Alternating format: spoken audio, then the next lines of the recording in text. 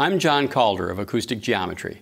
Let's talk about acoustics, which is basically how sound works in rooms. It may seem complicated, so let's make it simpler.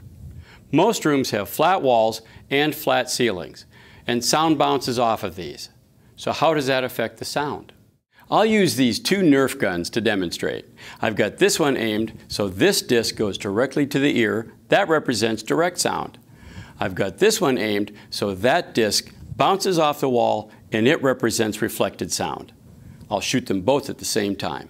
Reflected sound arrives at our ears later than direct sound, even though it started out at the same time, because it's traveling farther.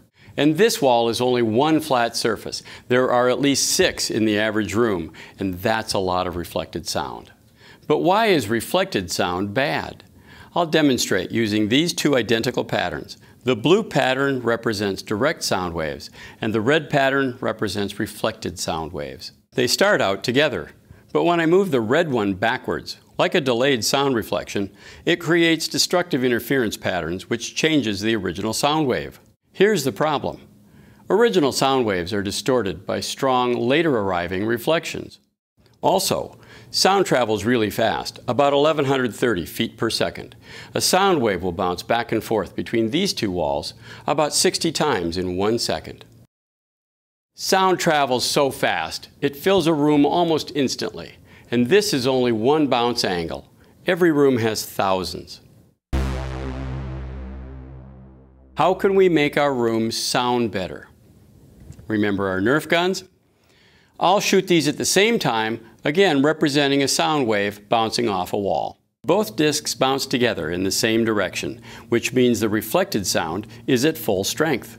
Now let's use the first of our two acoustical tools, an absorber, to reduce the strength of sound bounces.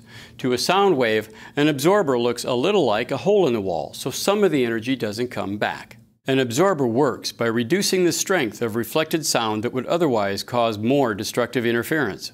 But if we use only absorbers in a room, it makes it sound dull and unnatural. Historically, humans don't like overly absorbent rooms.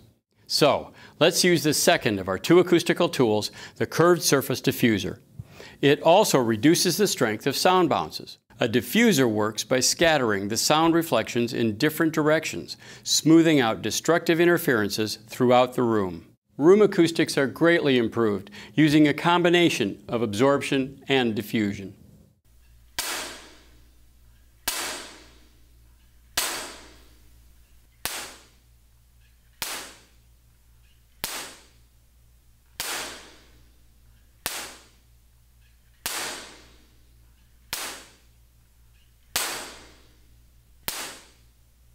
It's all about reducing those flat surface reflections. Use a combination of absorbers and diffusers, and your room will sound a lot more natural. Thanks for watching.